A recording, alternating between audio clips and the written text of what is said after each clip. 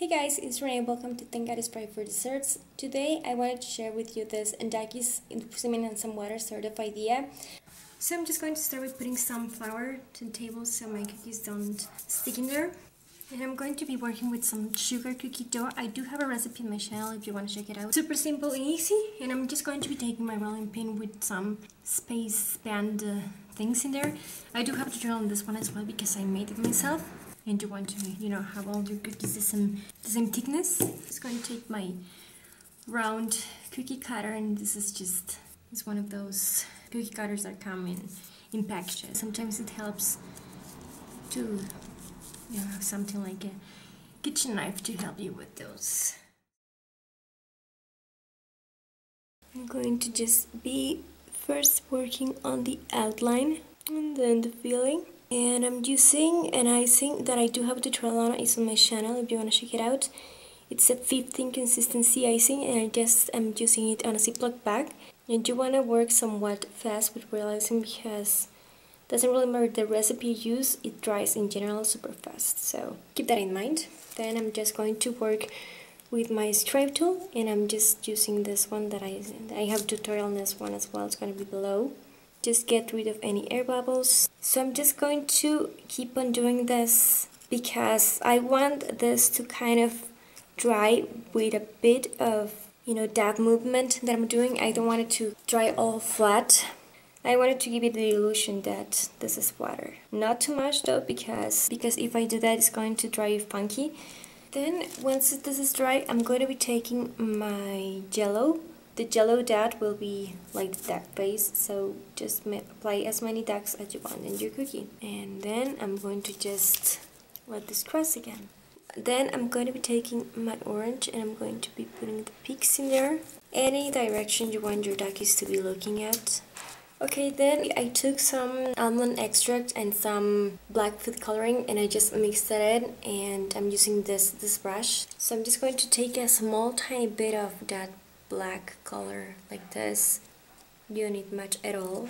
So I'm just going to go and first draw a dot, then some eyes, like closed eyes. You can use markers as well, but I just felt like using this for now. And then I'm going to be taking what's left on my blue, which is almost nothing, and I'm just going to add kind of dots here and there, simulating bubbles. Then I'm going to go with my stripe tool and just going to kind of push them a bit towards the cookie, and then I'm just going to wait for them to dry. I'm going to be taking again some white gel food coloring and mix this in with some almond extract, and I'm going to grab a small amount of like this and then kind of remove the excess on the top of my bubbles, kind of making the illusion that there's the shine or there's the effect of the bubble. And as you can see, I'm just going like kind of like a C shape or something. Like I'm going to make this circle, but not all the way to the corner, if that makes any sense, because this is going to be my duck's face using 15 consistency icing. So I'm just going to smooth this. You can put the face in the center, you can put it like this. The next one is going to be kind of more in the middle. This other face is going to be like this one. Okay, then I'm going to be taking my orange one and I'm just going to draw at the peaks of my duckies by just adding triangle. Then arrange the whole thing, and you just want to make sure your jello icing is dry, otherwise it's going to blend. The direction of your ducky depends on your personal taste, and mine is kind of like this. This one is going to be a bit different.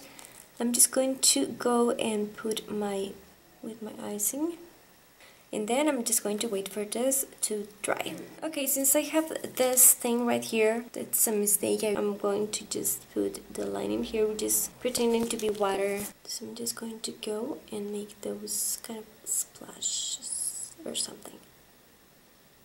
And this is just to cover that mistake that I made.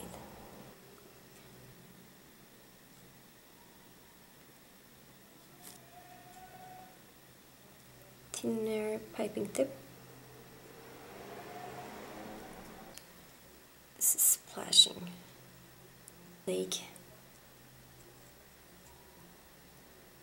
like that. This one is going to be one wide open eye. I'm just going to go with black, painting it like that. Okay, go with the lashes. It looks like she's wearing fake lashes. Maybe one more. Took some pink and some almond extract as well. I used this weird brush that I made. I just cut it. After the bubbles, I decided to go ahead and use the same technique, the same everything pretty much, to just add some interest or some depth to this one, kind of making the illusion that again this is water. Painters will know better, will know how to apply this correctly. And then just have to wait for the whole thing to dry. This idea was born because a couple of months back I made this nail art just so you can see where this comes from. If you're into nail art, I would recommend you to check that out, but just so you know. So let me know which one of these designs you like the most. If you like this video, don't forget to give me a thumbs up and subscribe for more stuff. I'll talk to you next Friday for the next Thank God It's Friday for dessert. Thank you for watching and take care. Bye guys!